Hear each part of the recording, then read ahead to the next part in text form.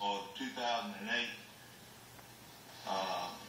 quote, I guess you'd call it, or estimate that they had in 2008, and both of these contractors were telling me that material costs have went up anywhere from 5 to 8% each year over the last 4, 5, 6 years.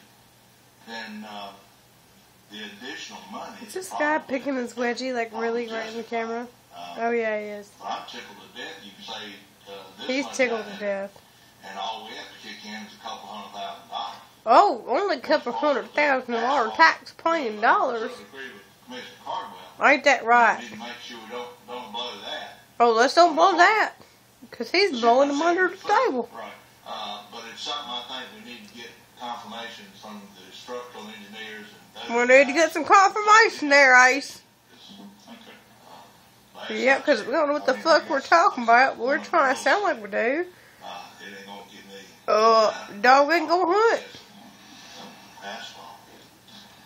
That's my comments on it. That's his comments. Rockingham County, North Carolina. Yeehaw!